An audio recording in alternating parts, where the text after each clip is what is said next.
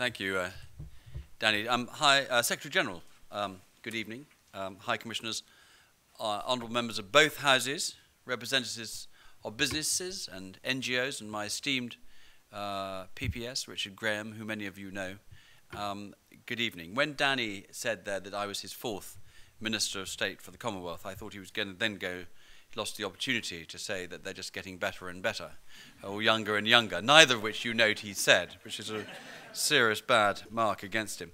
But welcome to this Commonwealth reception, for which apparently I'm paying. I hope that is a corporate eye rather than an individual eye. Otherwise, I hope you're all detoxing before the Christmas rush of parties.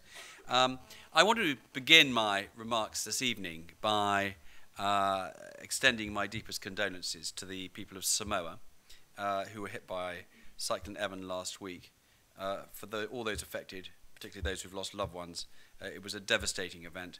Our High Commissioner has conveyed our sympathy to the Samoan Prime Minister. Cyclones actually now also hit Fiji, and our thoughts are also with the many Fijians affected by it. It's an opportune moment for me to commend the work of the Commonwealth, having had the great privilege of meeting its head, Her Majesty the Queen, this morning, who came to the Foreign and Commonwealth Office as part of her Diamond Jubilee year. My short-term time speaking to her this morning, and I have to confess it was a short time speaking to her this morning, but it brought to mind her quite extraordinary role and how much she's done for this country and the countries right across the Commonwealth family. On the 21st of April 1947, her 21st birthday, Her Majesty was with her parents and younger sister, Princess Margaret, on a tour of South Africa. In a speech broadcast on the radio from Cape Town, she said to the people of the Commonwealth, "I declare before you all that my whole life, whether it be long or short, shall be devoted to your service and the service of our great imperial family, to which we all belong." Ever since she said those words, her devotion to the Commonwealth has been unwavering. Her Majesty has travelled more than any other monarch in our history. During her reign, she has undertaken well over 150 Commonwealth visits, and in 1998 became the first reigning British monarch to undertake state visits to Brunei and Malaysia. I'm sure you will all join me this evening in this historic Diamond Jubilee year in paying tribute to her work over the past 60 years. So it's a real pleasure to be here this evening, just in the run-up to Christmas and Parliament coming to an end in a couple of days. I'd like to thank Danny and Peter Kellner for inviting me to speak and for their tireless work as Director and Chairman of the Royal Commonwealth Society, respectively. Danny's made a disproportionate contribution to the Society and the Commonwealth more broadly. The vision he demonstrated in designing and delivering the Commonwealth Conversations project, for example, which was the seed that led to our Eminent Persons Group report, was outstanding. We shall miss his energy, vibrancy and innovation, but wish him well in his new life in South Africa. I've long been an admirer of the RCS. It's an organisation with deep roots, but one which is constantly evolving. The Society's role as a promoter of the Commonwealth brand, whether through engaging young people across the world, encouraging public debate on Commonwealth issues, or through spreading awareness of the cultural diversity of its members, is helping to ensure its continued relevance. And it is on this relevance that I want to focus this afternoon, because one can get the sense that some, British or otherwise, for some of them, the Commonwealth is an organisation of the past, one which puts on a good sports event every few years, but isn't in tune with today's world. I want to challenge that assertion to explain why this government is placing a greater emphasis on the Commonwealth and what we are trying to do to unlock its true potential. When the Foreign Secretary William Hague set out the government's vision for Britain's foreign policy in July 2010, he spoke of our need to respond to an increasingly networked world. Influence today, he said, increasingly lies with networks of states with fluid and dynamic patterns of allegiance, alliance, and connections. If we are to make the most of the opportunities this creates and respond to the challenges it represents, we need to make full use of these assets and these connections. The Commonwealth, one of the world's greatest and oldest networks, remains one of our most valuable. I was therefore delighted when the Prime Minister appointed me as Minister responsible for the Commonwealth, an organisation I have respected for many years. Both the Foreign Secretary and my much admired predecessor, Lord Howe, who Frank Field described in a debate in the House of Commons last week as a jewel in the crown of Commonwealth interest, have together put the C back into the FCO, the Foreign and Commonwealth Office.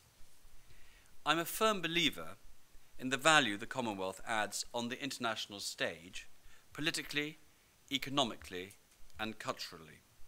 So let me first outline what I think are its greatest strengths. First and foremost is its sheer scale. Its members account for 1/3 of the world's population, more than 1/5 of the Earth's total land area, and have a combined GDP of over £6 trillion. As a whole, it is an organisation with real clout. Secondly, it is a hugely diverse grouping, bringing together different people, united by our shared language, legal systems, and values. From the plains of southern Africa to the island nations of the Pacific, the Commonwealth gives all of its members an equal seat at the international table. It can amplify their voices and make sure the views of even the smallest nations are heard by others. Thirdly, the Commonwealth provides tangible support very effectively. A few examples spring immediately to mind. One is election observation. The Commonwealth has observed over 70 elections since 1990, including recent missions to Ghana and Sierra Leone. On each occasion, they have provided a trusted, objective judgment on the credibility of the process, the environment in which the elections took place, and the final result. But the observation missions don't just observe. They also submit recommendations, drawing on collective expertise on how to improve elections in the future. I would also point to the Commonwealth Scholarships and Fellowships Programme, through which Commonwealth governments offer scholarships and fellowships to citizens from other member countries. Since it was established 53 years ago, 27,000 people have benefited, including, as a topical example, Mark Carney, the next Governor of the Bank of England. In Britain, we have supported the scheme to the tune of £87 million for the 4 years from 2011 to 2015. Another practical example is technical assistance to promote development in member states, which I know is a very important element of Commonwealth membership for some countries. The Secretariat's assistance on good governance and the rule of law is helping to build the solid democratic foundations required for sustainable development. And I would like to add to all of this a fourth and significant strength, that the Commonwealth is not just about government contacts. Looking around this hall, I can see representatives from a huge range of backgrounds: parliamentarians, businesses, NGOs, civil society, high commissioners, good evening, young people. It is these groups that make the Commonwealth so effective. The Commonwealth of today is a dynamic, diverse grouping, one of the world's leading soft power networks. But it is not standing still. Like any organisation, the Commonwealth isn't perfect. All of its members, the United Kingdom included, recognise that to maintain its relevance, the Commonwealth needs to respond to shifting global trends and the rising expectations of its citizens, particularly its younger ones. This is the driving force behind the agenda to modernise the Commonwealth, which has been in train since last year's Heads of Government meeting in Perth. We've all been working hard on this and have made good progress. Just this week, the Secretary-General confirmed the following discussions in September by Commonwealth foreign ministers, the majority of the reform measures proposed by the Eminent Persons Group have been agreed by heads of government. That is good news. Now that we have agreement on the way ahead, we need to make it a reality. Key among the reform measures is the agreement to have a Commonwealth Charter to set out in a single document the Commonwealth's core values. It is important that we now work collectively to raise the Charter's profile across the Commonwealth to embed it within the architecture that ensures members uphold these values. The government will, with your help, work to raise the profile of the Charter here in Britain, with a focus on Parliament, civil society and youth organisations. I know the RCS has made its own contribution to this by hosting events on the Charter for civil society organisations. Just as important is the strengthening of the Commonwealth Ministerial Action Group, which should enable the organisation to respond more quickly to infringements of Commonwealth values. As the swift response of the Action Group to the situation in the Maldives has shown, we are already starting to see the benefits of these changes. Through this and other country engagements as the Action Group works on, it must demonstrate that it is living up to its strengthened mandate and can make a real difference on the world stage. This will make a significant contribution to the credibility of the Commonwealth as an international organisation that adds value.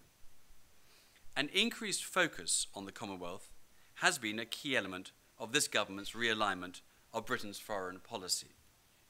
In part, this has involved practical steps, like the strengthening of our diplomatic network in Commonwealth countries.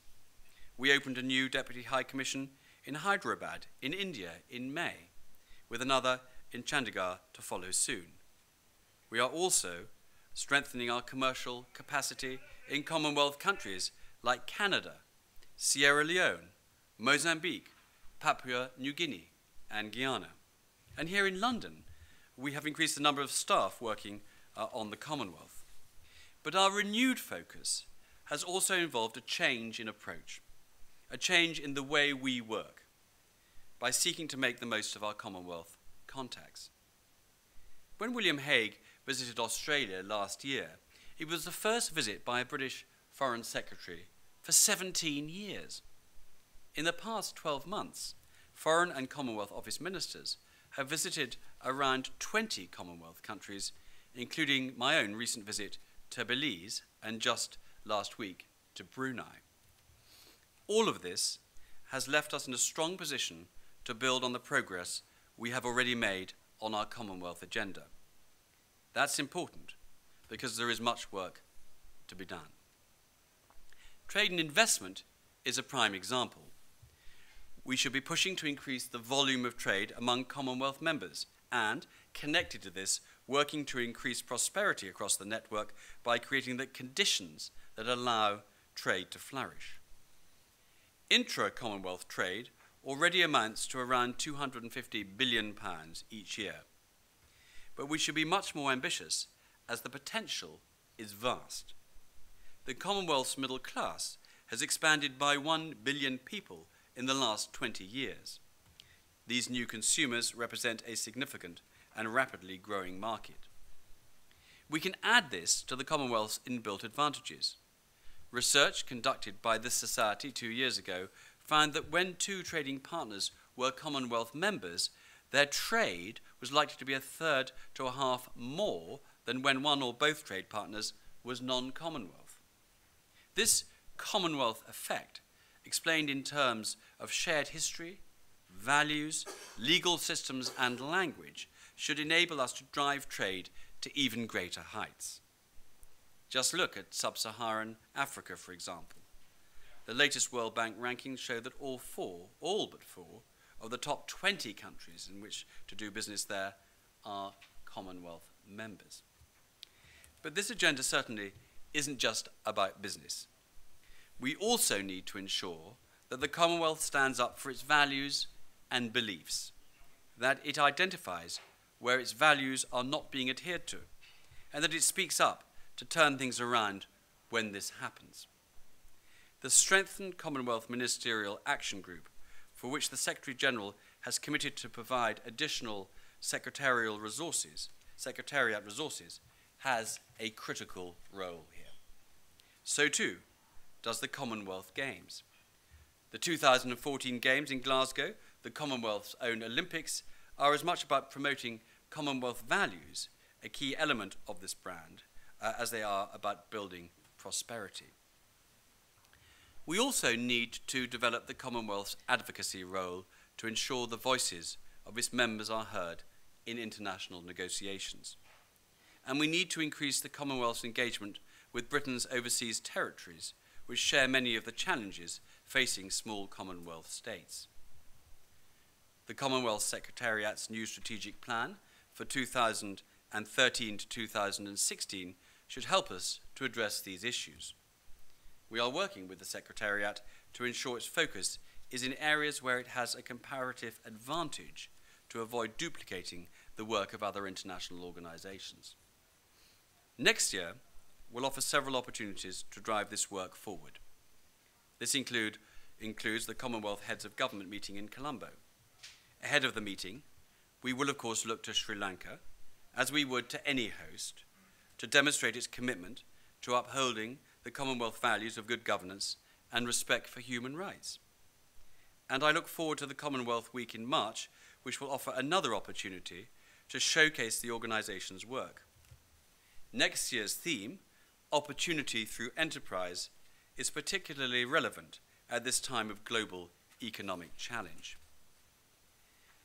The Commonwealth today is as important as it's ever been. Its members represent some of the most fast-growing, dynamic economies in the world. They are political, social, and cultural leaders on the international stage. With such collective weight, we shouldn't be surprised that some, including recently the British Parliament's Foreign Affairs Select Committee, think it is an organisation that should do better. They are right. Each and every one of us in this room wants a strong Commonwealth, one which makes the most of its considerable assets. I hope I have made clear this afternoon that it already does a lot of things well. If we continue to drive forward the reform process, I am confident that we can build an even more successful Commonwealth, one which does less so it can do it better, focusing on those areas in which it adds the most value. These will include strengthening governance and democracy, increasing the resilience of small and vulnerable states, creating more effective frameworks for inclusive economic growth and sustainable development, ensuring members are able to participate in the global trading system, and improving climate financing frameworks for vulnerable states. And for those that still need convincing of the Commonwealth's relevance in today's world, I would say this. If it was not important, if it did not play an influential role on the international stage, countries would not be queuing up to join. That this is exactly what is happening at the moment is testament to the continued relevance of the Commonwealth today. I wish you all a very happy Christmas and a peaceful New Year.